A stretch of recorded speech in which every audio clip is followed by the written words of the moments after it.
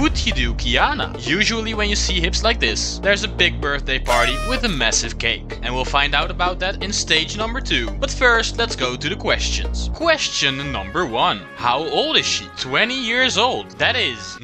Pytanie numer 2. How tall is she? Damn! 5 feet. That's the average height of a 12-year-old. That's how we like him though. So let's go to pregunta número 3. How much does she weigh? Jesus. Question number 4. Is she single? Looks like she is. Let's go, Qiyana. Frage nummer 5. Would she do you? Qiyana likes people who are subscribed to Poly. Okay, Qiyana. That's what we like to see. And then we have question number 6. Is she too dangerous? She is extremely competitive, proactive and determined. And she even crippled her sister in a fight. Only because she wants to be an empress one day. That's crazy. I guess if you help her on her mission, you'll be fine. But still, be careful. That's enough of the questions. Let's go to stage number 2. We're gonna rate her head, her upper body and her lower body. And the skins are like different outfits and different hairstyles. Let's start with her lower body. Big booty bitches. That's what we like. Now Qiyana, are you part of the team? Okay.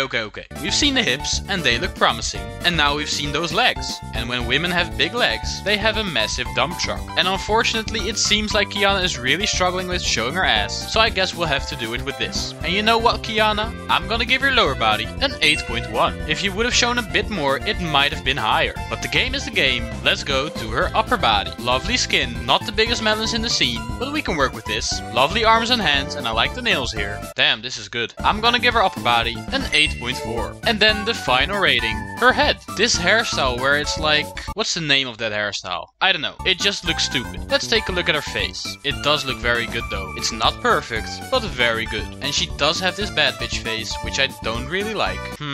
Qiyana, I'm gonna give your head a 7.6. And that gives you an overall rating of an 8.